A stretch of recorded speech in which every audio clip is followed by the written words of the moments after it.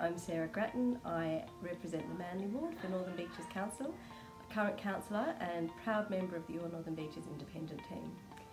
I've been given some questions here to answer today, and the first one is, what are 2 strengths that you will bring to council? I think firstly comes from my professional background. I'm the Chief Operating Officer of UNICEF Australia, and I make sure that the numbers add up. And I'm part of the Audit and Risk Improvement Committee of Council, so it's been a very important role making sure that everything is being managed very appropriately. I think there's a really big learning curve with Council. When you first arrive at Council, you've got to learn about planning laws and waste management and all sorts of things that you've never thought about or heard about before.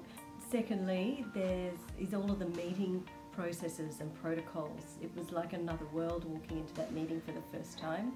I'm still not quite sure about how to do points of order, but everyone's there around willing to help you. I know that Councillor Philpott and I sit together and always prodding each other about sitting in bed in the morning, reading the paper with a cup of tea, and doing that in bed rather than on the bus on the way to work. The first thing that I'm most proud of was fixing the toilet. The first motion that I put to Council back in 2017 was to fix those toilets and upgrades and also the cleanliness. And since 2018 we have upgraded or built new toilets, 14 new toilets in Manly Ward.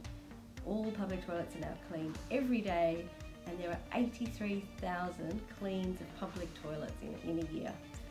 Second achievement is my work with transport and traffic. So I'm the chair of the Transport and Traffic Strategic Reference Group of Council. But probably most importantly has been the advocacy on the Beaches Link Tunnel.